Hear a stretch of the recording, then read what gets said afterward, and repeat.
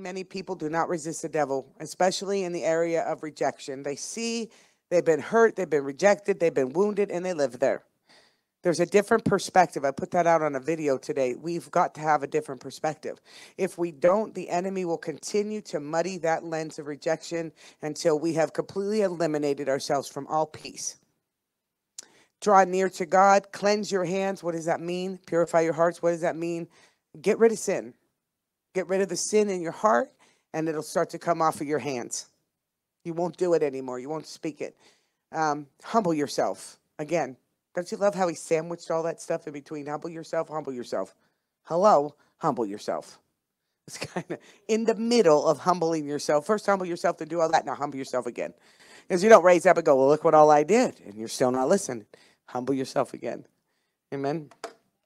So, because we are spirit being in a human body with a soul, sometimes you got to be reminded of that. The enemy has a variety of ways that he can attack us, and that therefore we can be hindered from receiving our deliverance in our minds, where our thoughts and our feelings are, our heart where our feelings are, in our bodies where we can experience real or false symptoms of sickness or pain, and of course in the spiritual realm.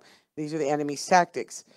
And besides rejection hurting us so deeply, even to the point of causing much pain, because it affects the same area that your physical pain affects in the brain.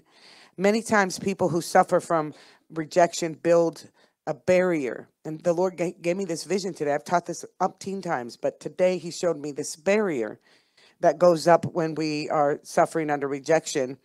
And we put a barrier up between us and somebody who has rejected us, or us and somebody who may possibly reject us, right?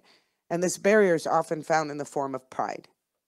If you want to be humble and you have rejection issues, you are probably going to need to get healing, because there's probably a pride protector there.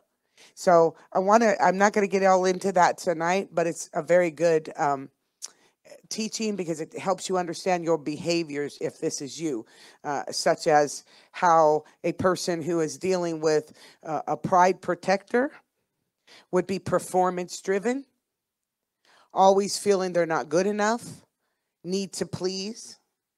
We have to, even years down the line, you're still wrestling with the not good enough. Besides living in a society that makes it really clear that you're not good enough. In your mind, when you line yourself up with that, it becomes a stronghold.